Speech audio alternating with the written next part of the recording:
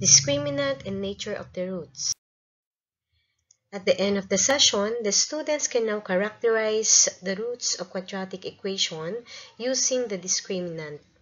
Describes the relationship between the coefficients and the roots of a quadratic equation. The value of the expression b squared minus 4ac is called the discriminant of the quadratic equation ax squared plus bx plus c is equal to 0. This value can be used to describe the nature of the roots of a quadratic equations. It can be 0, positive and perfect square, positive but not perfect square, or negative. When b squared minus 4ac is equal to 0, then the roots are real numbers and are equal. Example, describe the roots of x squared minus 4x plus 4 is equal to 0. The first step is to find the value of a, b, and c, which is a is 1, b is negative 4, and c is 4. The next step is to substitute the value into the discriminant, which is b squared minus 4ac. The value of b is negative 4, and the value of a is 1. The value of c is 4. So let us now simplify it. Negative 14 squared is 16.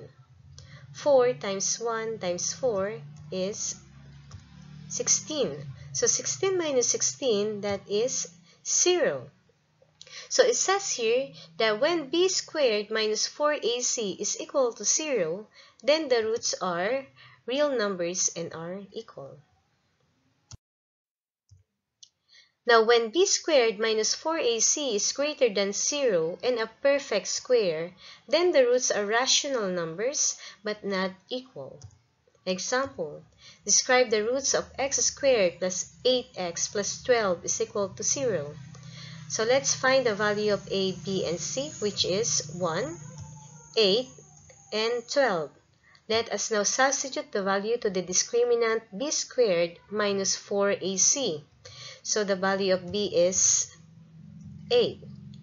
The value of a is 1. The value of c is 12. So let us now simplify it. 8 squared is 64. Then 4 times 1 times 12 is 48. 64 minus 48 is 16. So it says here that when b squared minus 4ac is greater than 0, meaning to say all positive numbers, and a perfect square. So 16 is an example of a perfect square. Okay? Then the roots are rational numbers but are not equal.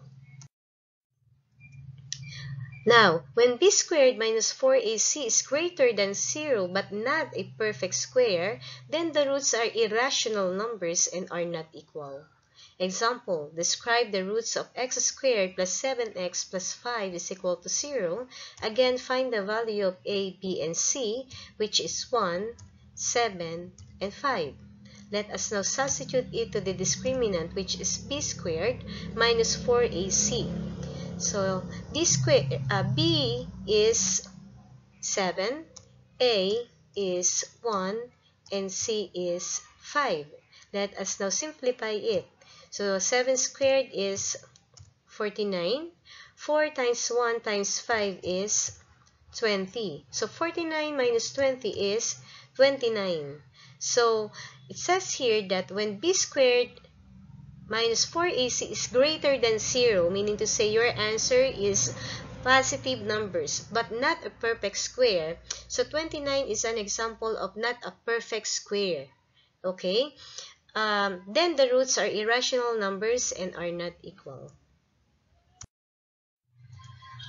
Now, when b squared minus 4ac is less than 0, then the equation has no real roots. Example, describe the roots of x squared plus 5x plus 8 is equal to 0.